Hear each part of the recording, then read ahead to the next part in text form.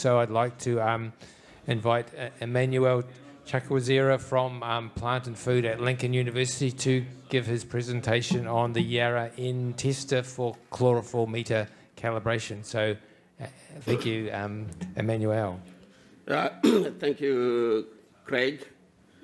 What I'm going to present here is work that we did a couple of years ago, 2018, 2019, and it was funded by Balanced Agri-Nutrients. The whole idea of doing the work was to, there's a feeling that we need to find better ways of predicting how much N we apply in season, and the N tester chlorophyll meter has been used successfully in Europe to do just that. So we tested the instrument, but we did the experiments as controlled experiments for the simple reason that the N testers, one of the weaknesses is it also responds to stresses, other stresses like water and other nutrients. So we wanted to limit those other stresses and just concentrate on nitrogen. We, at Plant and Food, we always joke that if you are stressed with your work, maybe it's the statistics or anything, you can just go on Google and type either climate change or nitrate leaching, and you get a lot of reports that people are reading about those issues, and some of them, they are a bit comical. It depends who writes them, and some they give just a bad view of the industry. But I think it is our duty to do the right thing in the industry and make the general population understand some of these topical issues. And one of the topical issues is the use of nitrogen on farms. The background into nitrogen itself is there are fertilizer guidelines that we use when determining how much to apply, and this applies across the crops. One of the key things is you work your fertilizer, your rate of application backwards. So you need to know how much you are going to produce or the potential for any crop that you are growing. Once you know the expected yield, then you can calculate how much fertilizer you're going to need backwards.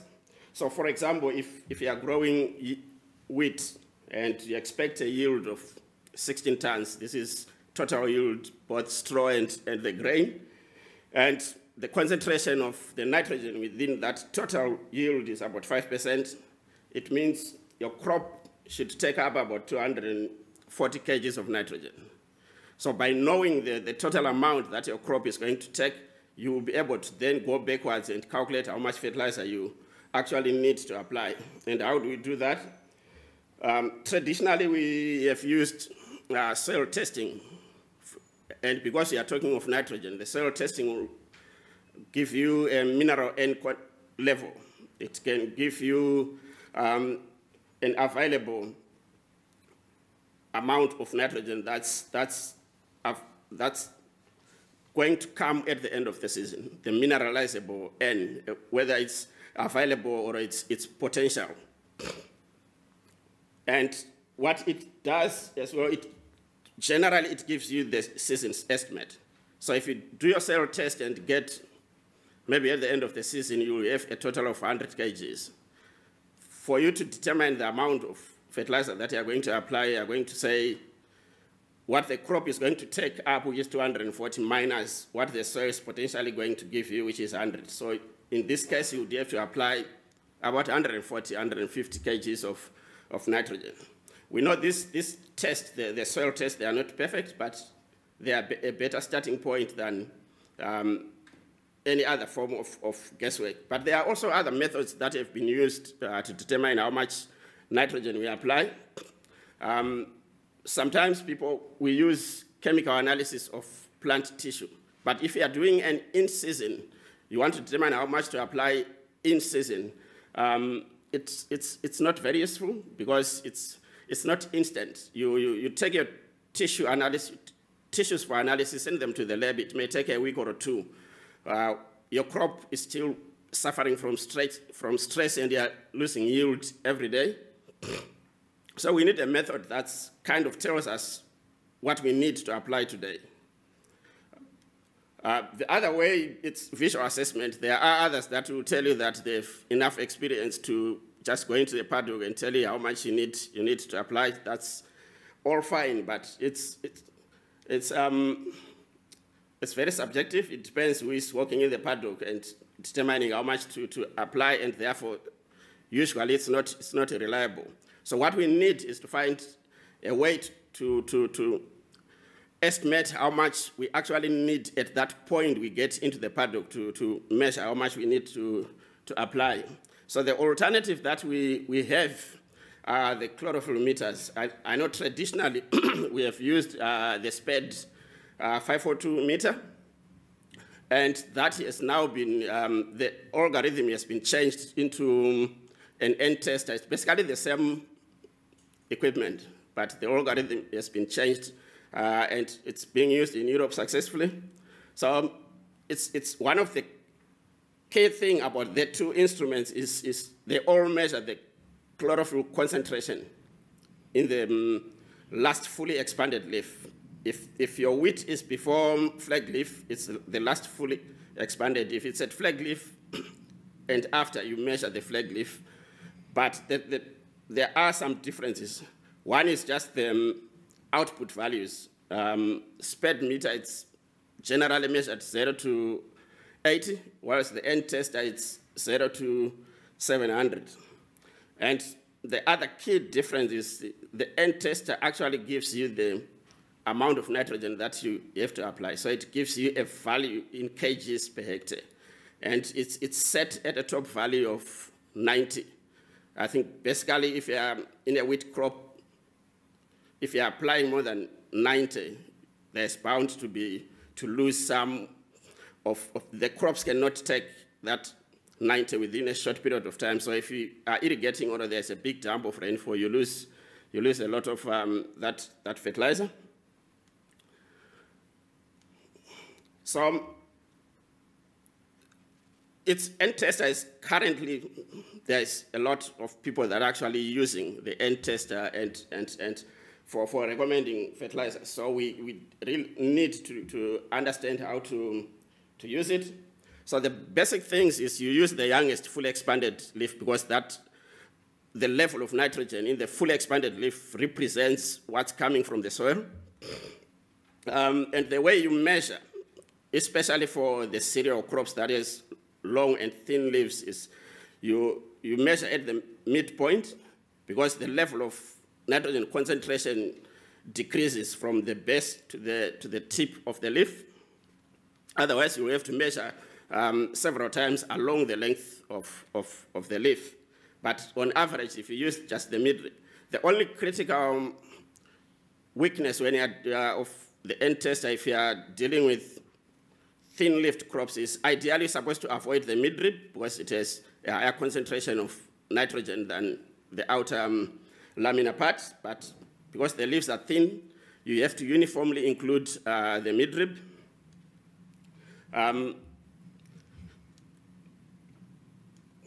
So when you're doing the measurements, it gives you a figure between, ideally, it's between 0 and 700.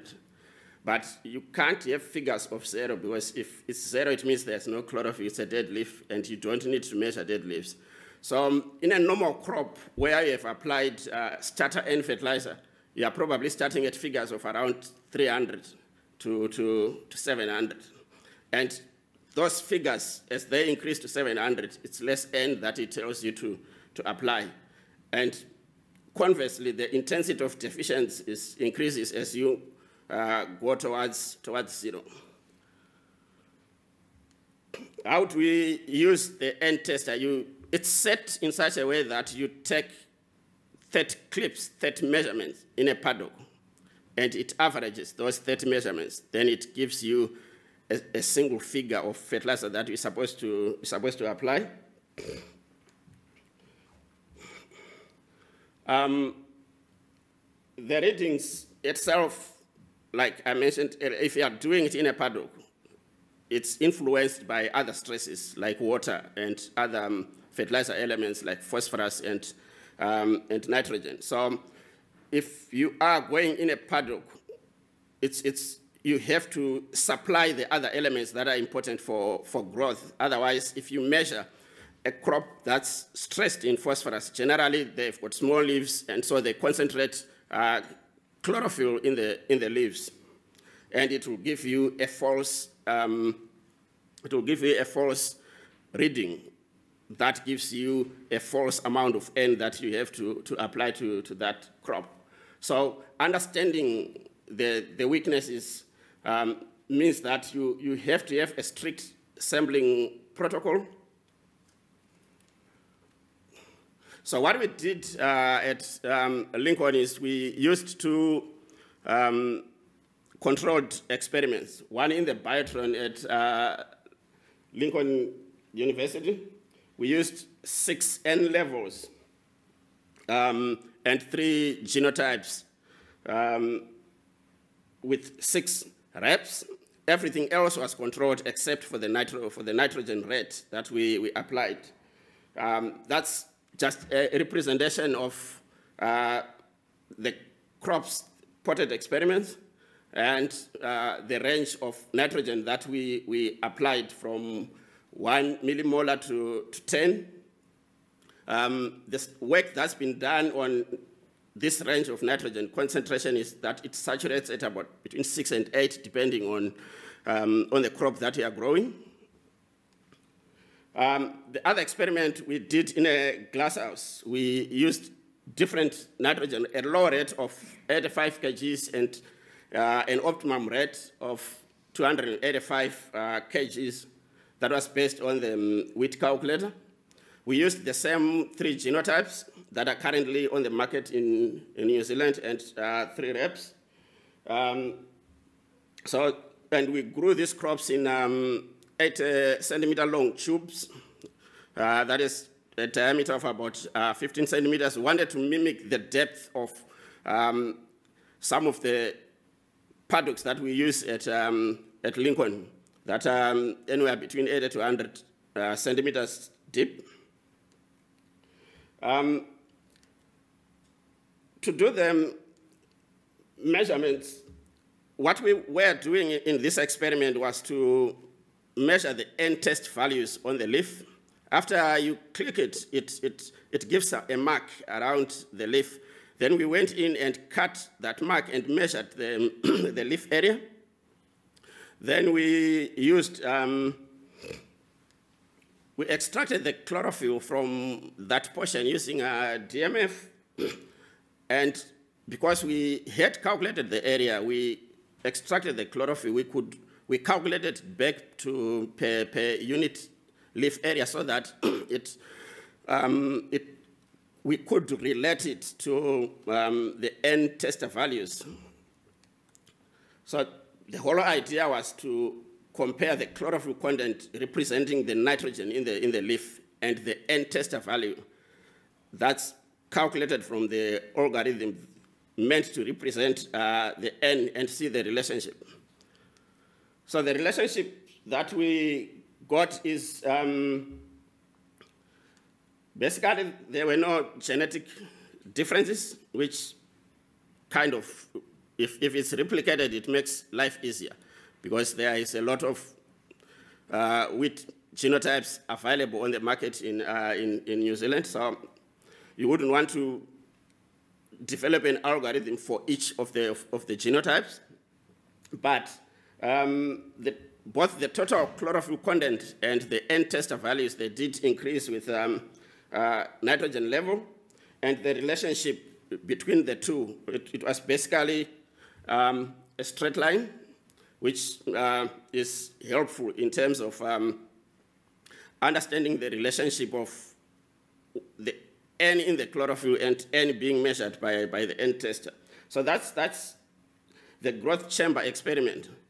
In the second experiment, where we grew them in the glasshouse, we basically got the same relationship.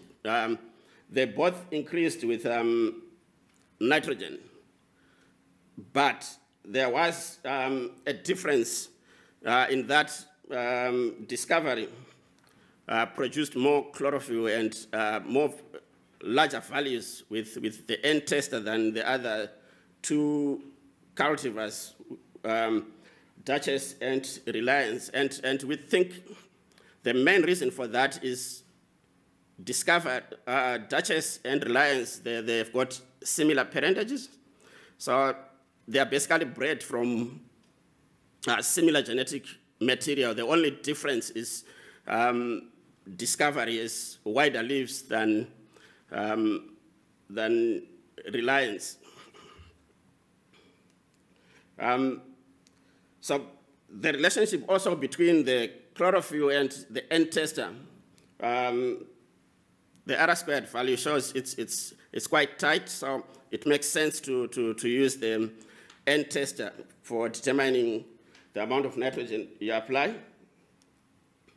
So in terms of just take-home messages as far as these controlled experiments are concerned, is there's a close relationship between the two, the chlorophyll content and the N tester, which actually suggests that the N tester can be used to determine fertilizer application in cereals, in these crops. Our results suggest that it saturates at about 680, which is within the range that's actually reported in literature of 650 to 700. These were controlled experiments. What we would be good is to have a next step where we actually go in the paddock and repeat the same experiment and see the response of maybe in the paddock we need to have more N rates than we had in the glasshouse. But the bottom line in terms of N application is just to make sure the amount we apply and the timing takes account of all sources of N that's in the soil, and it falls into you need to understand N requirements for the plant at each different growth stage so that you'll be able to apply the right amount of nitrogen that's required. Thank you.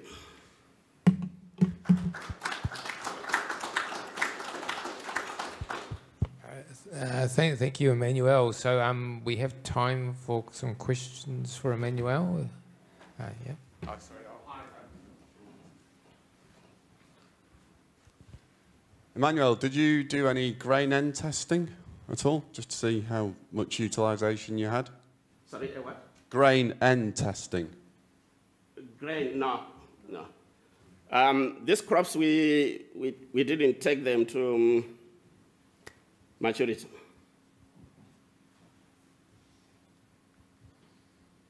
Okay. Are there any further questions? Do you know? Around sort of maximum growth rate and chlorophyll content. So how low can you go with your chlorophyll content and still get maximum growth rate? Or? We didn't do that. To do that, we just need to do a whole range of N levels and fertilizer rates. Then we can understand that.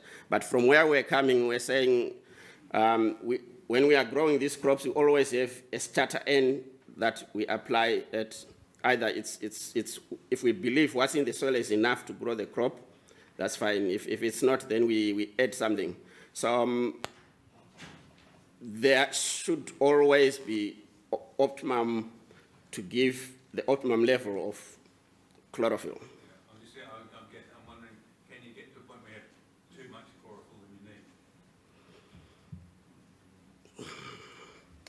Not sure, but too much chlorophyll than you need. I think we need to test that under Yara N, but the results that we got from the biotron, the growth chambers, it flattened after applying 8 millimoles. So the chlorophyll level, it just flattened after that. Very good. Oh yeah, so sorry. I'm sure everyone in the room can hear the questions, but evidently the video can't. So if we were recording, we need to use the microphone. Yeah, sorry to ask another question. You did the testing at growth stage 37 to 51, is that right? We did 21, 32, and 37, 39. But the ideal time for if you are doing an application, if your reason for it is to bump the crude protein level in the seed, then you apply your N between 37 and 51. If it's to grow bulk like you for silage, then you have to apply your N from 21 to 31, 32, and sometimes before flat leaf. So the N tester, because it was developed in Europe to grow grain. For milling? Sorry? For milling? Yeah. So then the recommendation is you use it between growth 37 and 51. But most of the cereals we grow here, they are not for grain. We have to change when you need the fertilizer to bump up the crude protein for, especially if you're harvesting the whole crop for silage. No, I understand that. It's just that obviously a lot of the N is applied at the end of tillering and then at growth stage 32. So by 37, most of that N won't go for yield. That's the reason I asked.